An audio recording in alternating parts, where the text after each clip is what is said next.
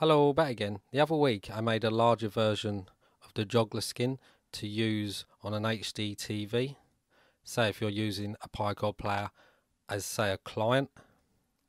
Well, I think the thing I've been doing for the last few days is making changes to the standard Joggler skin, which is used on a 7-inch touch screen. Can't get my words out.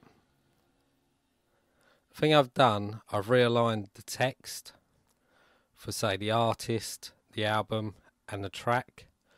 I've also moved the progress bar, and one thing which I've been trying to do for ages is taking me weeks to try and work out how to do it because I don't have a clue about coding, is adding the spectrum analyzer.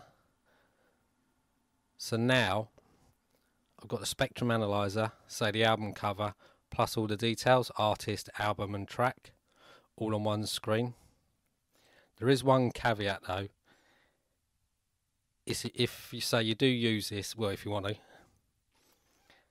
because I'll put a link in the description, you lose the analog dials because the problem is they share code with one of the other skins or one of the other display types, and as I've moved details around, they do not line up properly when you're using the analog meters.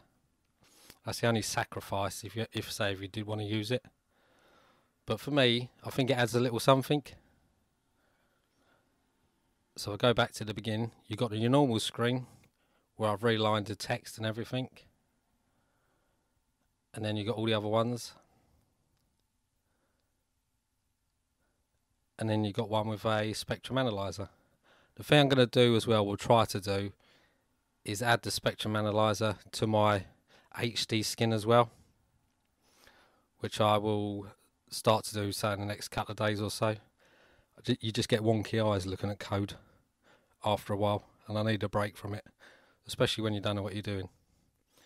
So if anyone wants to use it, I'll give it a test because it's easy to swap files over, swap them back and forth. If you don't like it, I'll put a link in the description. So as always, I hope this video helps, and goodbye.